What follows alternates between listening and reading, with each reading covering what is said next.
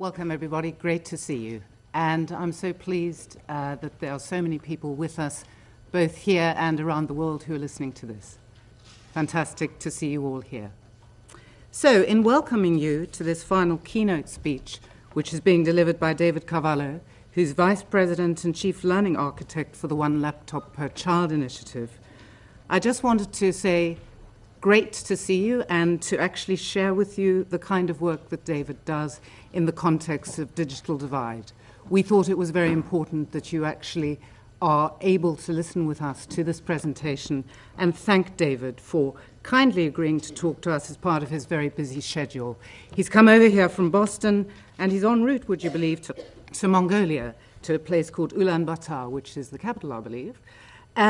So thinking about David's work, I was actually kind of contemplating the noise that sometimes technology is, the excess, the enormity of the information in front of us that is roaring past us, in a sense, every second on our journeys in learning and in technology.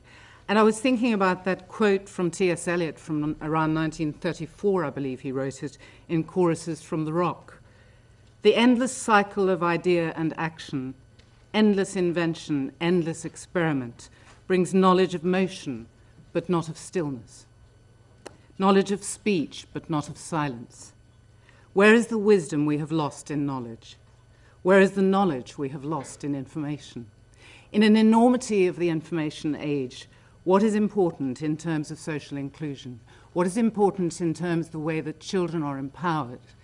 In the way that learners actually are enabled to find agency and to find meaningful learning, sometimes in situations that are destitute around the world, where there is difficulty, where there is poverty.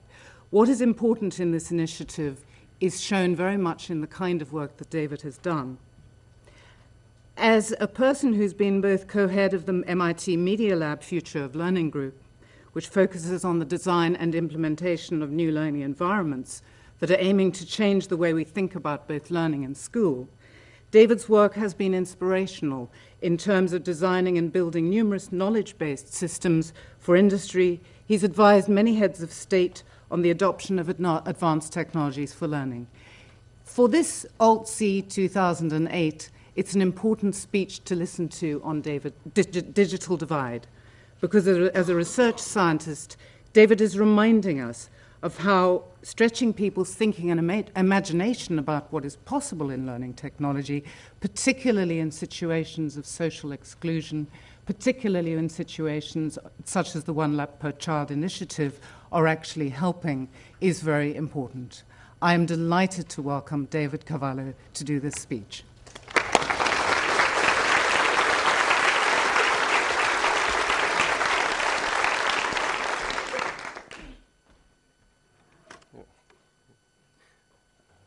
Good afternoon, I guess, or at least in this country it is.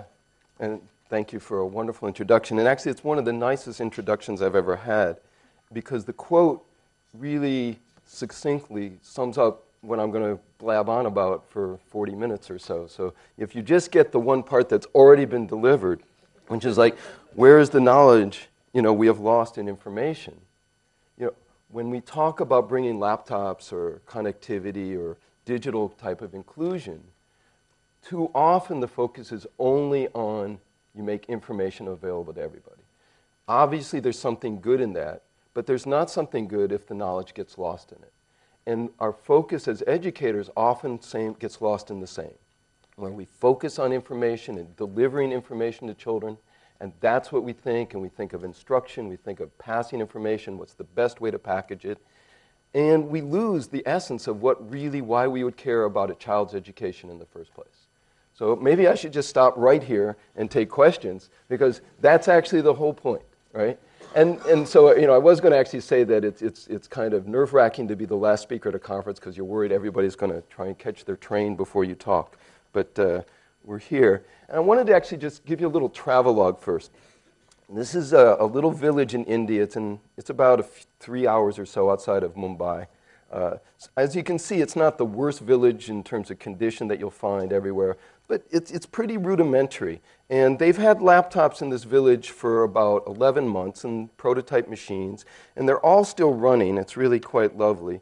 That's the classroom. No electricity. You see the wall, just the window coming in. There's not much more to it from where the picture is taken. So this is about it. I think there's 23 or 24 kids. It's a mixed-age classroom. And they've been working for about a year, and it's like one of the nicest things you'd ever want to see about what's the life in the village. Now, often when you talk in ministries or in capital cities, you'll hear people say, oh, well, why you can't change things. Oh, the teachers are no good. But the teacher that's in this, I didn't put a picture of him in this, but the teacher in this school, he's been there for 7 years. He's spectacular. This is one of the best teachers I've seen anywhere. Now, fortunately for us, he's agreed that he's going to start working with other teachers around because it's a local language in that state. And, so he's, capable both in English and in that language. And he's going to start working with other teachers, but his wife's going to take over teaching for him in this school such that the children don't learn as it starts to grow.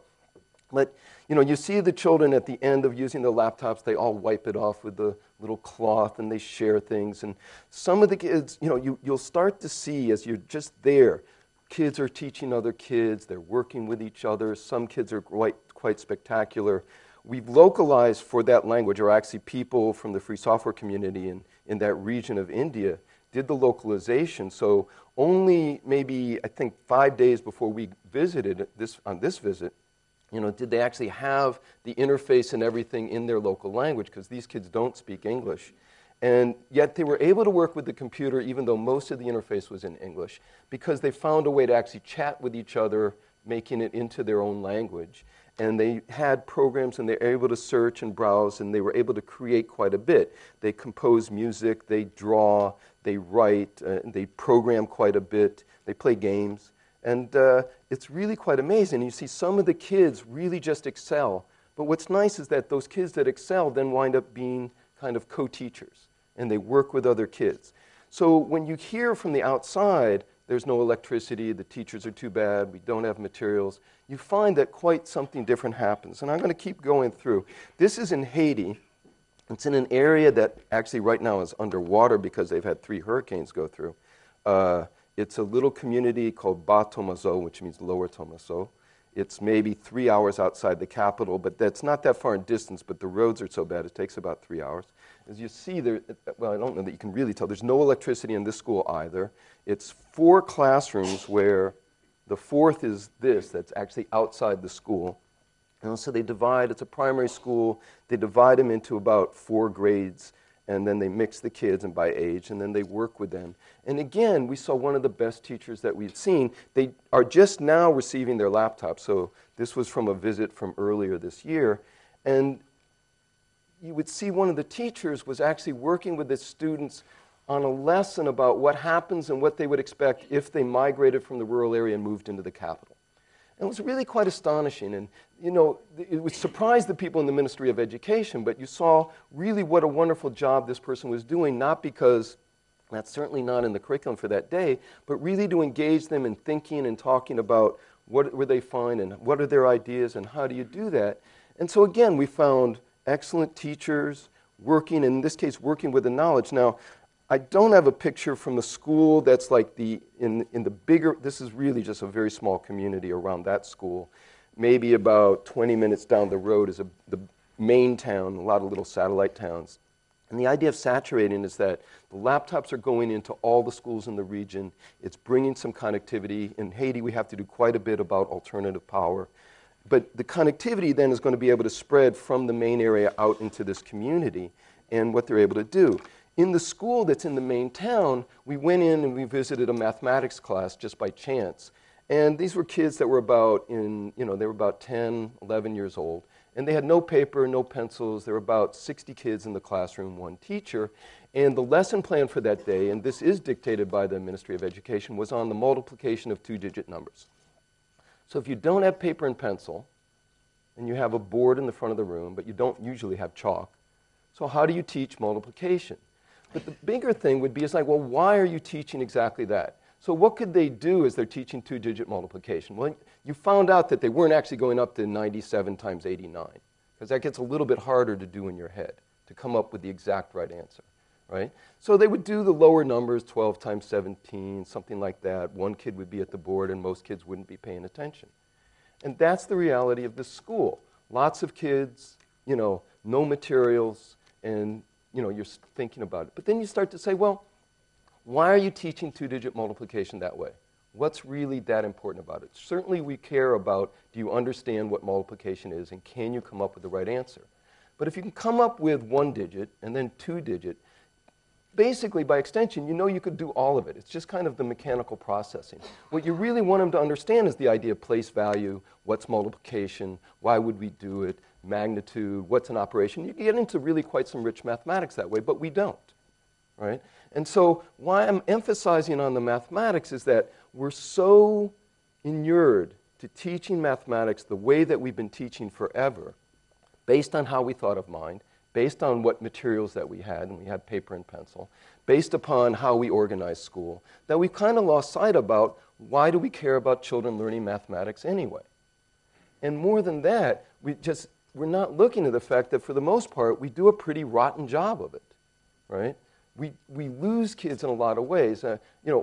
One of the jokes I like to tell is that if you speak 3 languages or more, you're polylingual. If you speak 2 languages, you're bilingual. And if you speak 1 language, you're American. Now, we actually teach foreign language every day for most children in the U.S. And starting to get eliminated is we're worrying more about your math scores and tests and your reading and writing scores. So these things that are kind of thought of being a little bit frivolous, like art or music or foreign language, is kind of getting left to the side for so many kids so that we can just drill into them more and more without thinking about what and the why. But if you think about why is it that even though you have instruction year after year after year, and in some cases, if you actually get into university, you probably had 12 or 13 years of foreign language instruction, and then you come out and you don't speak the language. How is it possible? Could you design something to have that as the end result if you were really trying to say, I'm going to have something go through a lesson for 13 years, and I want them by the end of it, they don't remember except for about 5 minutes of material, you might screw up and do better, right? And so we think about, well, we don't have is a culture for why do you use the language. You go to another country, you stay there, you're going to learn that language because you're in the culture, because you want to communicate, because these are ideas that are generated, and you're going to read the paper. And you are going to pick this up because you're in the culture. You're around other people who speak, and you're speaking about ideas. And we've lost that about, that's what mathematics really needs to be about. And so in Haiti, if you say you're comfortable with mathematics, you start to say if you multiply a 5-digit number by a 3-digit number, more or less, what's the answer going to be? And that's actually more important than to be able to crank out that exact answer. But we spend so much time in school getting them to mechanically knock out the answer. And yet we lose so many kids. And so in the U.S., in terms of equity and where we have a divide, you see that in the fields of STEM, and they call them U.S., science, technology, engineering, mathematics, we have a horrible situation in terms of equity across almost any line you'd want to draw, whether it's gender, whether it's class, whether it's race, ethnicity. We just don't do well, and you just come to think about why is that the case? And you'll see some articles which were really frightening to me. There was a special issue of the American Education Research Association some years ago, maybe 10 or so, but saying, well, why is it that girls don't do well in math? And most of the answers were like, well, some range from, well, so what, doesn't matter, they can do other things and they'll do that wonderfully, or what's really wrong, or it's like influence of boys in the classroom.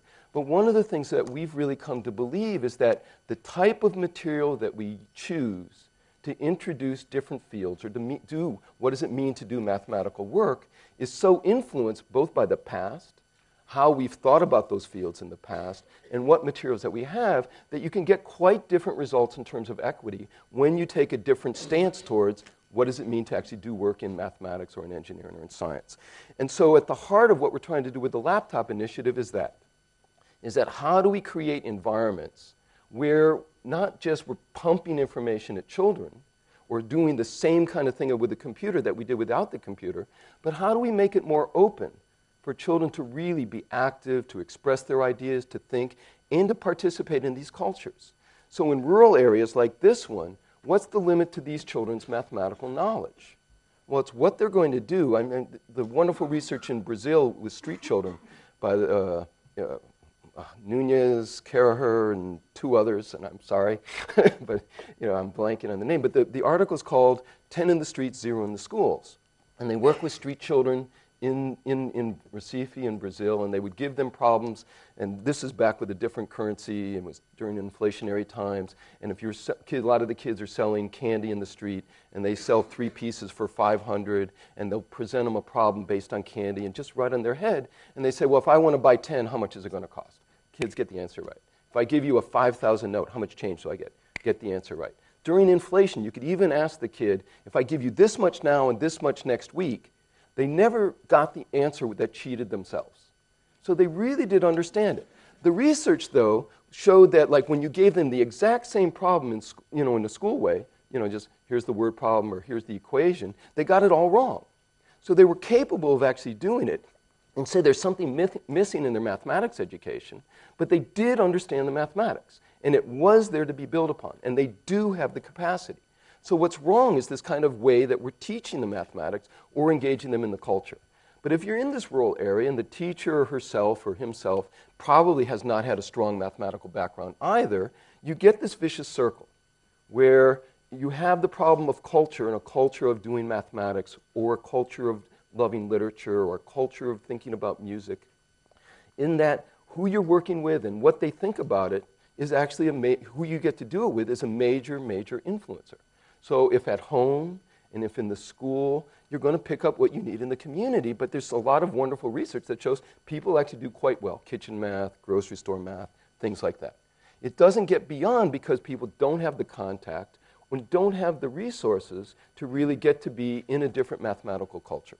And that's the kind of thing we can do, not by shipping mathematical texts or information or the way that it's viewed, but by being able to engage in these kind of activities. And unfortunately, a lot of the mathematics reform has gone kind of wrong by trying to loosen it up and make it more fun, or saying, oh, it's contextual because we're talking with a child, you're buying Nikes in a school as opposed to spending 17 or whatever it is on shoes. Therefore, it's more contextual and they're going to resonate with it more. And it's rather silly, and we don't see advances. And then people say, see, don't reform it, it doesn't work, we got to stick with the basics, forgetting that by doing the other approach, we also had huge problems. What the computer gives us that other materials don't is that we actually have the chance to engage in real mathematical thinking. When we have connectivity, you can engage in this with other people. So one of the projects we're trying to implement in Haiti is that we have, there'll be 14,000 laptops there within another few weeks. It'll be spread through 4 regions of the country. We can connect sensors to this, and one of the things is going to be a study of water. How much is coming? Where does it go? Obviously, it's really pertinent to them at this point. But really to start to get this as a study, and then you start to look at what's the flow? How does it happen? What's the quantity? How does it get used? What's clean? What's not? How do you study this? We're aggregating the data, region to region, school to school, actually gives you a different picture and makes you think about it in a different way. As we can extend this to other countries, to other places, and really start to grow this, not where the children become little data collection devices, but they actually really engage in a real investigation, and then you have access to people who are assisting, who do have the knowledge, who do have ways to work on it, who work in the way we're more used to in the university, where you treat it as like it's a research project, we're giving advice, and we're not just giving information. You can get incredibly different results. But the bigger part of those results is something that we've seen already. We've had laptops now out, starting with the prototypes, since about February of 2007, so a little more than a year and a half. Something that we've seen everywhere is that school attendance, which in a lot of the rural areas is often 40, 50% or less, goes up over 100%. Now, you should say, how does that happen? Isn't that a mathematical error? But what it is that you get, in Cambodia, twice as many kids registered for school than had been registered before. In Uruguay, but in Haiti, in Rwanda, where you had low attendance, not only did you start getting full attendance, you had kids showing up early, staying late, and coming back on the weekend to be able to do things. The parents then start to think of it in a very different way of the value of education as they're seeing it. And just giving the laptop to a child actually is a very strong statement right there, because these are children, for the most part, really quite marginalized. And when you give them a laptop and they know the value, again, from the outside, everybody said, it's going to get stolen, it's going to get sold, it's going to get lost, or whatever. And it just hasn't been happening, even in very poor communities, because the people are realizing the value and what it means to them. And so for the children, of the things we've seen is that their vision of themselves, who do they see themselves as, is already starting to change. It's starting to change because of a message of inclusion, but it's also starting to change because of engaging them in a more rigorous, a more intellectually satisfying way of working and learning, that they, as they succeed at it, think of themselves in really quite different ways. This, perhaps, is the thing that's the key to real change in achievement. Now, it's not happening by just patting someone on the head and saying, isn't that nice, and aren't you a good kid, and giving encouragement. Of course you do that. But the bigger part is through the actions and engaging them as thinking, thoughtful people with ideas that are to be respected, and that they go out and they can be competent learners by accomplishing things that they think is actually quite tough. And that is the bigger part. And along the way, you're picking up these ideas, this bit of mathematics, this bit of programming, reading and writing, and that really, those things are what makes the change. This is in Haiti. It's from the top of where we ran a summer camp just to introduce with the teachers and to do a lot of the teacher development. So as you see, they spell out the XO, which is the name of the laptop. This is the neighborhood. It's not the best picture in the world. This is the neighborhood of the first school in São Paulo. It's really on the periphery of the city. That's, as they call there, a favela, or it's an area of invasion. People have moved there. It's really tough. It's pretty rudimentary. That was one of the places everybody said the laptops will be gone within a week. And they're not. In fact, we're actually replenishing them, and it's really growing. And, for those kids, again, it's just really quite an amazing statement as they really start to work on this. And in Porto Alegre, which is the second city in Brazil in the south that also had the laptops for a year and a half now, we didn't have laptops for every child in the very beginning, so we used the older children to help mentor the younger children. And so so this is a school that goes from the first grade up until the 8th grade, so about from age 6 till whatever, 13 or so. And the older kids, because, we had every kid keep a blog, they would keep a record of their projects, they would write, they would comment, and so every kid was reading and writing much more before, because why? They wanted to publish their research, they wanted to publish their work. We brought them to the university. And one of the types of inclusion that we started to see is that this school is actually literally, and the two reasons it was chosen is that one, it's a small school and we could actually give every kid a laptop in the beginning when we didn't have that many, and two, it's next to the university that was helping to support the project. But for those children who lived in, not in a neighborhood quite this bad, but still this kind of like area of invasion, those children lived next to the university, but they might as well have been on another planet. Now we can talk about Brazil, but being in Cambridge and Boston, in the U.S., I have to be careful, other people here think of a different Cambridge if I say it. But, so we have MIT, we have Harvard, we have Boston College, Boston University, Tufts, Brandeis, a large number of incredible schools, 500,000 university students or something like that. And for most of the children in public school in Boston, we might as well be on another planet as well. It's just not their reality. They don't see themselves going. The statistics are in Boston, 40% of the children who enter high school do not graduate in the Boston public schools. 40%. And that's thought to be one of the better ones of the big cities in the U.S. In Detroit, it's 73%. Almost 3 kids out of 4 start 9th grade, don't finish 12th. So what's the future for these children? What's happening? At University of Michigan, Wayne State, you have many wonderful academic institutions there, but it's not the reality for these children. We're just losing too many kids, and it's both unconscionable, right? It's certainly going to lead to further and further problems in the future, especially as economies change. Detroit used to be the auto capital of the world, and now you have those companies basically all in danger of going out of business. You don't have work there. You don't have kids graduating high school. You do have these huge separations. You don't get the thinking of mathematics or of literature or of creating. Where are we going to be? We really have to address all these issues, but knowing that the fault isn't with the children themselves in terms of their capability, it's in how are we doing things. And it's kind of, so it's like this pushback in the US towards more and more testing, making it high stakes, and just really driving down and sticking to basics. We're losing even more kids. And so it's not the right approach. So when we start to do these different things of giving inclusion, of thinking of the environment in different ways, in customizing and making very different content, we can get very different results. The issue is we haven't been able to do it at scale. Can't be. This is Rwanda, so I'm going to go quickly through a few more pictures. This is Rwanda when they handed out the laptops in one of the schools about a week or two ago. Celebration, it's really just quite beautiful there. You know, when we were first planning, this is from a few months ago, when we were visiting the schools, we were thinking of going, and I get there and we have 10,000 laptops that we've donated, and at first I think, my God, 10,000 laptops, that's going to be really hard. That's a huge number. And then we visited this school, and on average the schools have about 1,500 kids. And one school, actually the school with the other picture, has 3,000 kids. And so then you start to think, 10,000, that's a small number. That's 5 schools. What are we going to do where there's 2.5 million kids in school in the country or of school age? And so in this school, and I took this photo. I don't know how well it shows up.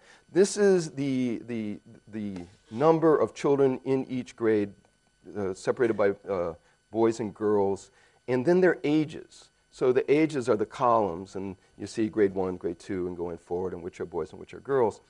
So a couple things to notice. By the time you get to grades 3 and 4, you have an age range of 7 years across kids, right? So kids in the 3rd grade go from 8 to 14, right? And that's 3rd grade. Right? So the school has their own way of passing a kid year to year. Then you also notice if you get up to the 5th and 6th, notice the numbers are really getting quite small. There's only 92 kids in the 6th grade, yet there's 356 in the 1st. What's happening? We're losing kids. Why do you lose kids at that point or leading up to that point? So there's a national 6th grade exam before you get promoted to go forward. In the rural areas, in this school is something like 12% of the kids pass the exam. You had this kind of an issue. Yet what was the problem is that they still weren't changing how they worked with those kids in those schools, despite the fact how many of them are being lost, how big the age range is. Now they had something nearby this they called a catch-up school, where they had the kids who were so overage but still hadn't gone through primary school, so they give them 6 years and 3. They're all older, and they all do pretty well. And having a mischievous streak, I said, why don't we just do that for everybody? And everybody looked at it like, well, that's just it. You couldn't do that. But that's the question that we have to start asking ourselves. We really have problem in every country and across countries in terms of equity on all these different lines. And let's start thinking deeply about what could we be doing differently. Because you go country to country and then inside, even place to place, capital city to rural area, here to there, you find that's really quite different. But you go to the schools and it's all the same, and it looks the same. And you see these unconscionable things. In Haiti, people speak Creole. The teachers speak Creole. They're taught in what? In French. And you see this through West Africa also. There's a local language, you get to school, and you're taught basically in a foreign language. And then we wonder, why aren't these kids doing so well? In Rwanda, it's really supposed to be instruction in English or French, yet the children and the teachers speak Kinyarwanda. And then at some point they switch, and by 3rd grade you have to be speaking the other, and the teachers aren't that fluent in it. And, so people do learn it, but it's just not effective. And you'd say, all right, now as a national strategy, they do want people to learn other languages there. But it's thought of in different ways because they don't have materials to teach in these languages. So as researchers, and given that I want to be at least semi-conscious of time, as researchers, there's really a tremendous promise that we have. It's really, I hope that all of you will engage in some kind of way in working on projects of this type. Not necessarily what we do or where we work, but there's so much work to be done, and there's so many ideas needed. Nobody has all the right answers for how should school be as we go forward. But we really have a huge crisis everywhere that at the elite level we're able to manage, but for most children, especially when they're not in the majority in a place, it's not a wonderful experience in school. And even those of us who had a wonderful school experience, it's usually actually the anomalous part of it.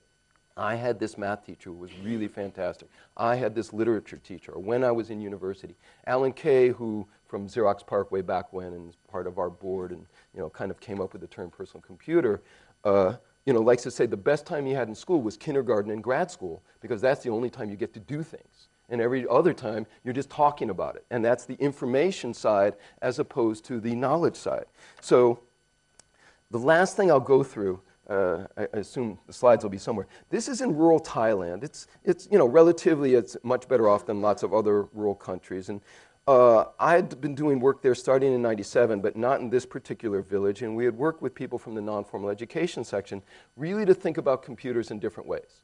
Not to just use computers as devices to deliver information or to deliver instruction, but really as devices that children should construct, create, and express ideas with. And now that we have connectivity, and also to collaborate.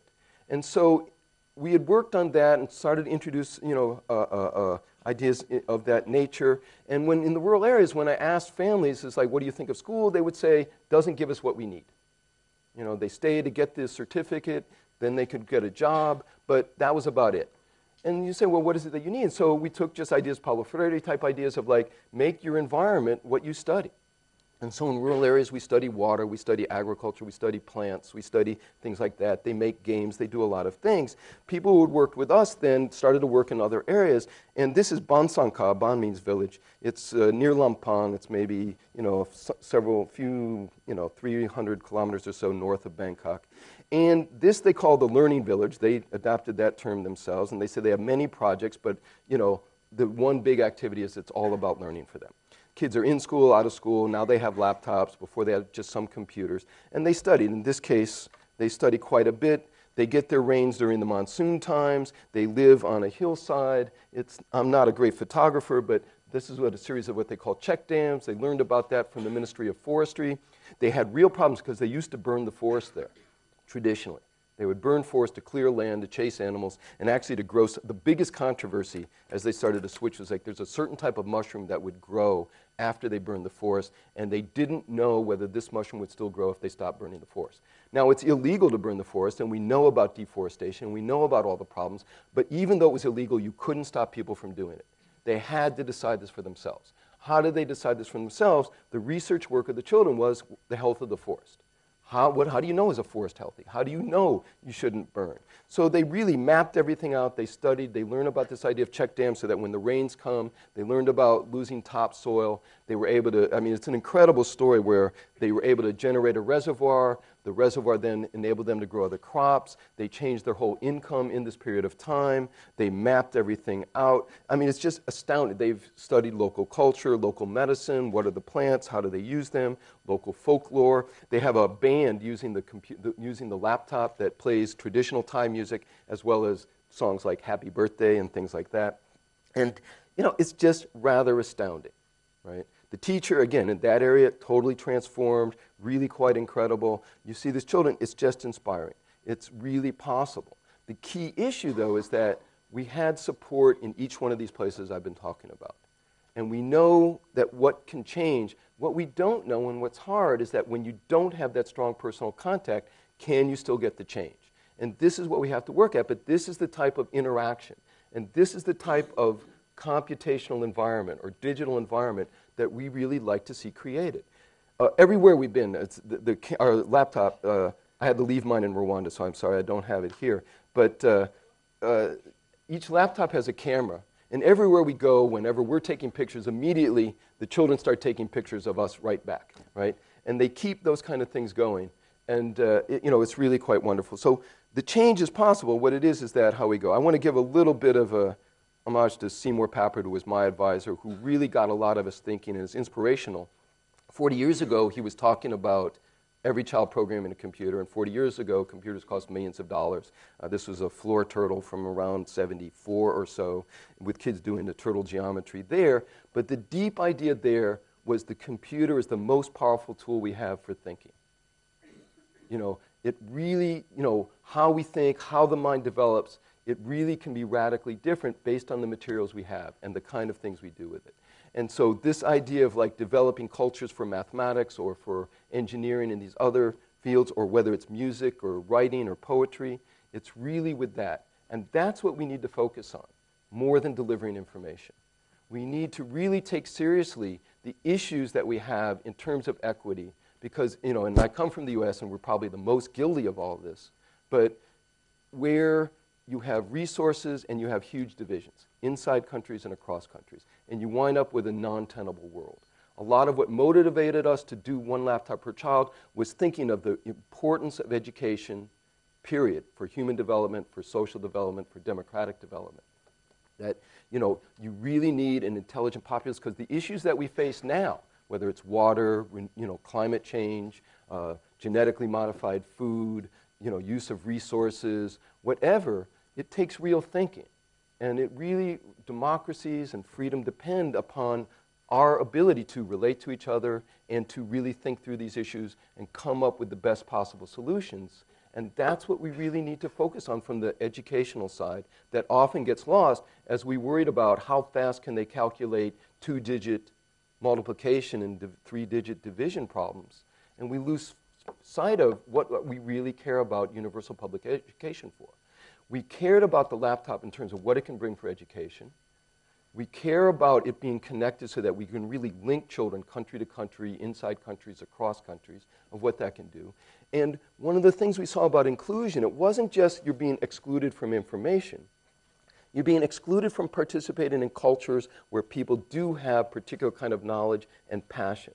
And so my encouragement to this group is really to think not narrowly about how do we improve this little bit of the existing curriculum, but to think more broadly, to really think about these are huge challenges that we face.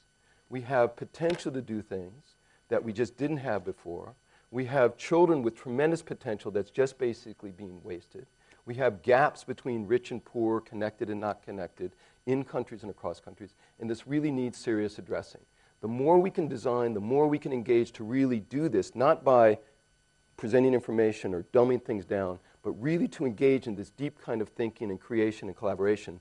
That's really what's needed, and I can't wait to see what develops from these groups, from what we're doing, from what children in these areas as they're getting these laptops and what they're able to create.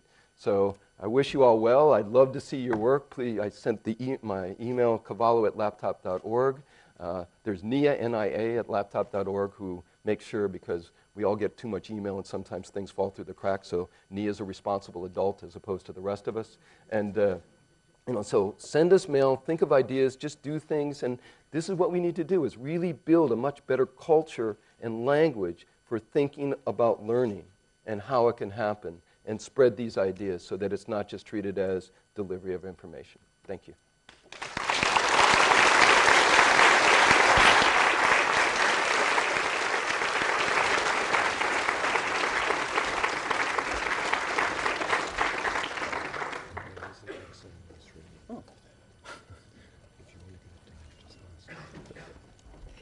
Thank you, David, for an enormously important and inspiring speech talking about the work that has been run right around the world and the incredible potentiality that there is in developing these ideas. So if I could open it out now to the audience, if I can find the right button to press. Technology. Is that it? Okay, great.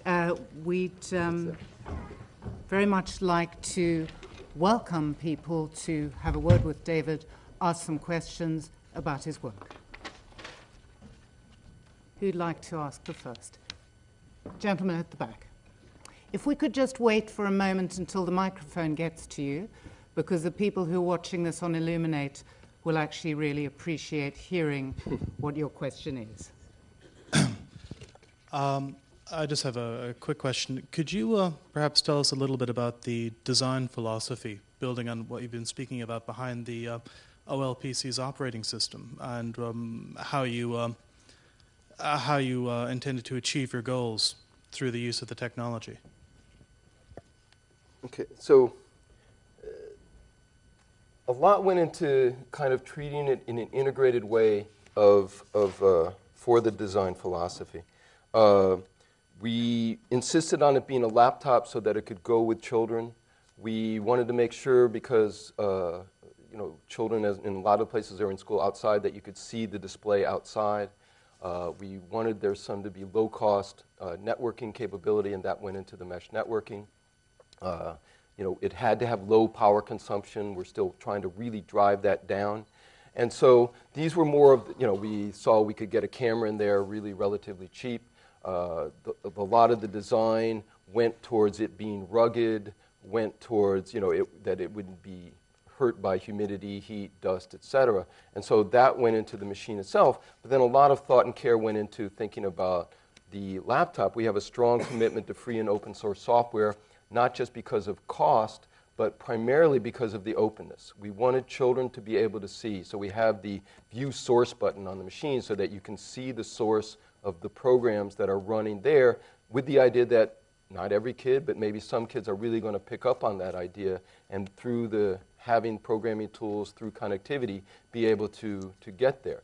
I think we took a first pass at what would be an environment thinking about children, thinking about their being young, thinking about their not reading and writing, thinking that they're not used to working with particular computer interfaces, and tried to make and really thinking about an environment to to really facilitate and encourage collaboration and creation and expression. And that was the first pass that the team came up with, again, by working in an open way with contributors around the world, but with the idea that it's like, this is a first pass, and we really hope that new ideas are going to come, other people are going to contribute, more things will be available. So, again, we took it as a design not just to make a laptop and take a regular laptop and make it cheap and make the same interface and treat every child like a little office worker, but to really think that this is for joyful learning, and that that's what we really want to get across, and to design a system that could really support that.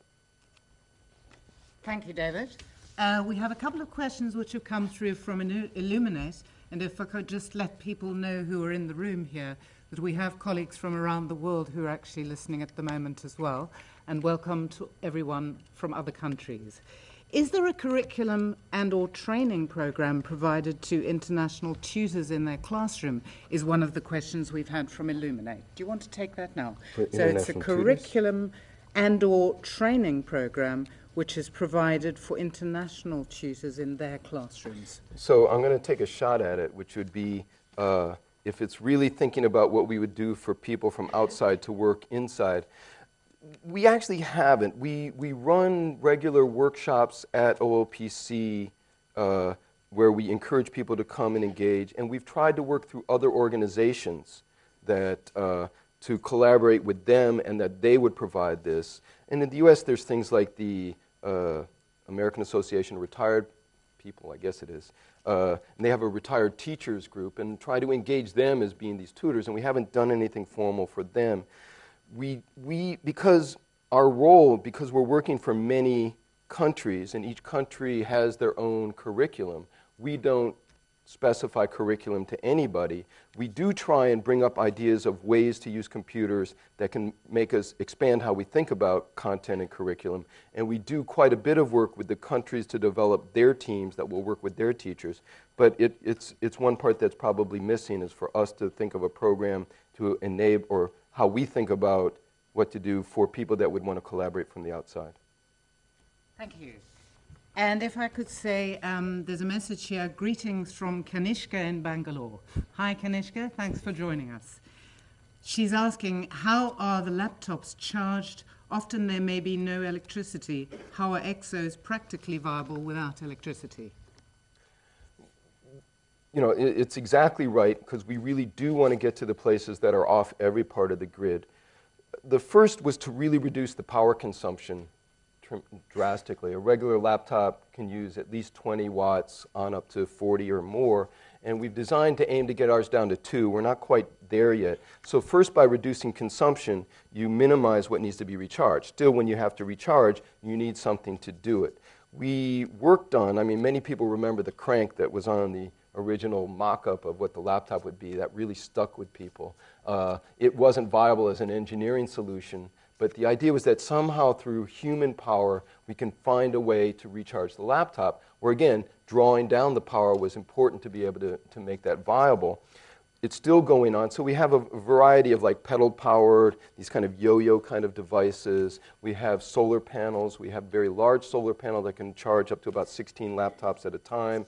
But it's something that we're now really focusing on. It's to enable it. In Haiti, there are other kinds of alternative energy programs going on. So we still are somewhat limited in this regard, but we're really pushing towards making this viable so that there are alternative methods. But in some ways, in a lot of these problems, it's a chicken and egg phenomenon. You don't get devices into places that don't have electrification, and the costs of electrification are huge, particularly in areas where the terrain is very rough or there's, problems of violence or things like that. And so, but as devices are getting there, it's creating more of a need and urge and a voice in order to really get these kind of things there. So trying to treat it more holistically, we're hoping that we provide both incentive and some alternative means, and that this creates a space for more work to go on to really address the situation overall. Excellent, thank you. I think we have space just for a couple of questions. There's somebody right at the back here.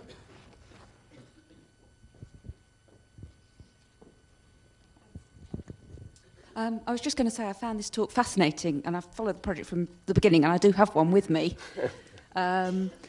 And also, having worked in Papua New Guinea and seen children in classrooms with nothing, it's a fascinating project. So I'd really just like to thank you, and it's been great hearing some of the background behind it. Well, thank you. And actually, so we're going to quote literature, we can say, we rely on the kindness of strangers. And I think one of the ideas of a general purpose technology is that it's open for different people's ways of appropriating and for expressing and for thinking. And the same, we didn't look at OLPC ever to be the organization that would go everywhere and do everything. Quite the contrary. We're really hoping that we help to create a better infrastructure, but what ideas, what contributions, we hope really will come from everybody, including the children, of course. Thank you. There's another question up there and then one down here.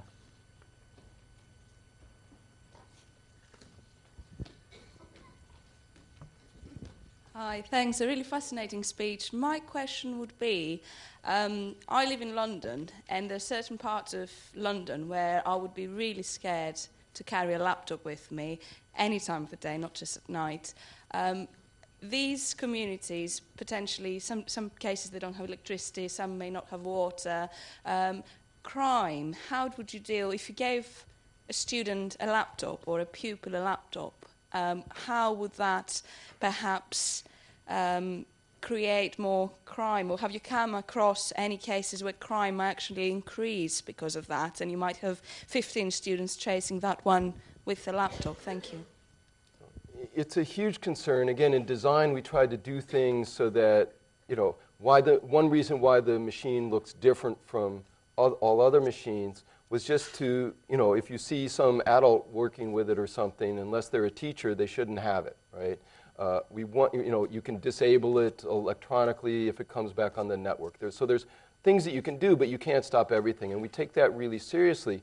One of the reasons that we believe in saturation, so that it's not just, this grade or a little bit here and a little bit there, is you minimize the risk to the children if every child in those communities actually has their own laptop.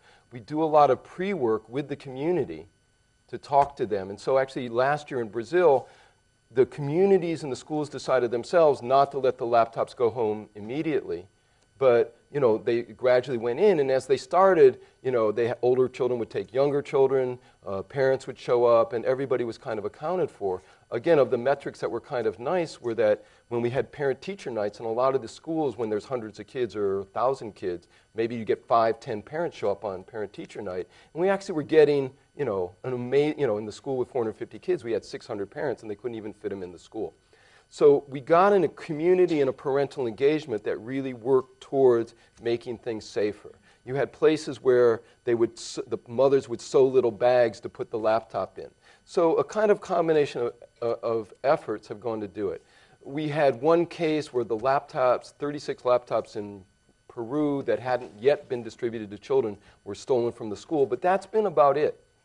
In Brazil, where it's as bad or worse than here, we lost one laptop out of several thousand, and that was a kid who left it on a bus. And so, we didn't know, but we haven't had that. We did as many safeguards as we could, but the biggest safeguards, we believe, are working with the community first such that there's value, making sure every child in that community has it so one isn't a have and a have-not in a different way, but to work with the community for what are their ideas for how to introduce, when to bring it in, and how to go. It is, interestingly enough, we've seen quite a number of differences rural to urban that are really quite fascinating. And again, there's things that we won't be able to do from OLPC, but there's, I think, a lot of fascinating areas to research in terms of impact, effects, the kind of things that you can do. I just think that what we're looking for is, the rural-urban, is that in the rural areas where the teachers are less developed, we haven't had the same kind of issues in terms of being able to work with children and children teaching teachers. We changing the curriculum to really say, let's get a more project-based way of doing things. Repairing things, where people just say, we'll figure out how to do this and create what we call laptop hospitals.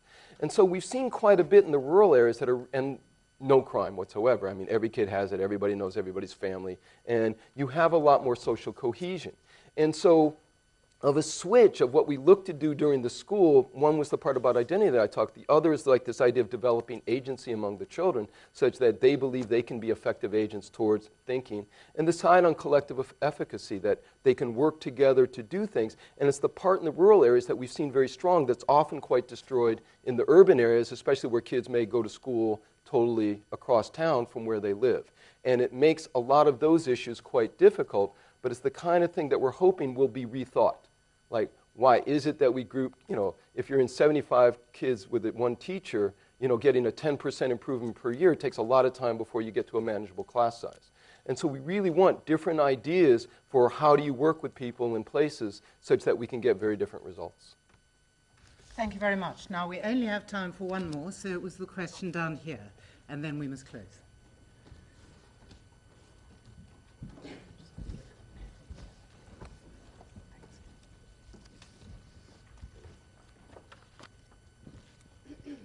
I was just going back to what you were saying about kids learning. I mean, one of the things you said was making the environment what you study. And I can see one of the biggest barriers in the UK and USA and obviously other countries as well, our sort of communities, is having to produce this force of having to produce results and grades. How do you think we can overcome that? So, because I completely agree with what you say, that learning is the most important part, but it's having this sort of pressure from government, parents and schools to produce things at the end of it. How do you think we could overcome that? Yeah, I suppose being based in the U.S., I have the least right to talk about it because we're some of the worst offenders exactly on that. And, I think what we have to do, and especially those of us in the academic community, is really to start to change the debate to a different level. And in the U.S., in that case, we had instances where children would graduate from secondary school, couldn't read and write. And you say that's unconscionable. And you say, how does that really happen? And so this idea that we should have high standards for all children, you say that makes sense. And when I look at the standards for mathematics in particular, I say those standards make sense. Where we get lost, though, is this shift from standards to standardization. So you take this kind of idea, if you look in the mathematics standards, it'll say by such and such an age, you should be able to understand place value or these operations or inverse proportion, some of things like that. And then you say, okay, but then those are kind of things that emerge. You get a literacy in text, let's say, not just by you've accumulated so many vocabulary words, but you can express ideas, you can think. And this literacy emerges. It's not taught piece by piece. And, and what we've done in so much of the curriculum is that we have a curriculum that's like, it winds up with something that's all trees and no forest, right? Because we focus in on each one of those things. But to say, we get caught in this debate where it's like if you challenge how we're doing the testing, people treat it as though you're saying, oh, but, shouldn't we know? Shouldn't there be competence? Shouldn't we know that they're doing it? How do we know that, what the teachers are doing, et cetera, et cetera? And that's just a losing debate. Changing the discourse, though, is somewhat different. And one of the best ways to do that is there had been, right before the year 2000, every government produced their educational plan for the 21st century. And in the educational plans for the 20th century, they were also very beautiful documents. Children should be critical thinkers. They should innovate. They should work together, understand culture, so on and so forth. And yet we don't test for almost any of that. And what we try to do in order to get some change is that if you say, what are the critical things that children really should be developing as they, have their education, most of them are not the things that we test for, right?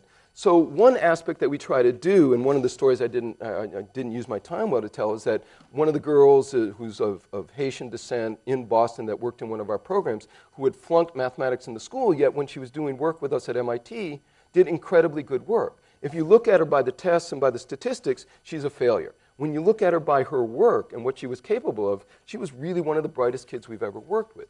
So one is to be able to show very different results through different methodology.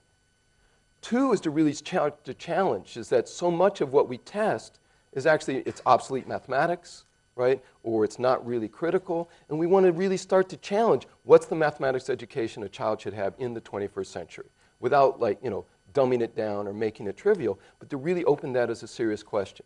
To get different results, but then all the things, innovation, being able to collaborate, being able to do critical thinking.